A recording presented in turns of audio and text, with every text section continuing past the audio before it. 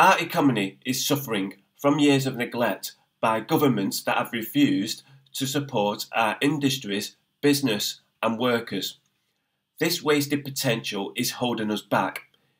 Inequality has ballooned as the economy has shifted towards low-paid, insecure jobs. Don't bullshit me. I'm sorry, Comrade Corbyn, but this is not the case.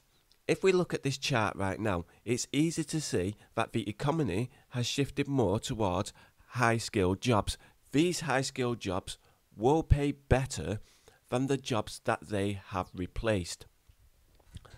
Now, what has gone on is that the low-skilled, being the lower-paid jobs, now represent a smaller percentage of the working age population, increasing the competition in the working age population for these jobs. This has decreased the pay for these jobs and also decreased the working standards of these jobs as well. So not only does Corbyn have a magical Marxist money tree to fill up his £58 billion gap in his manifesto, he also doesn't know where to put this money, as he doesn't know exactly what's going on in the UK labour market. Great.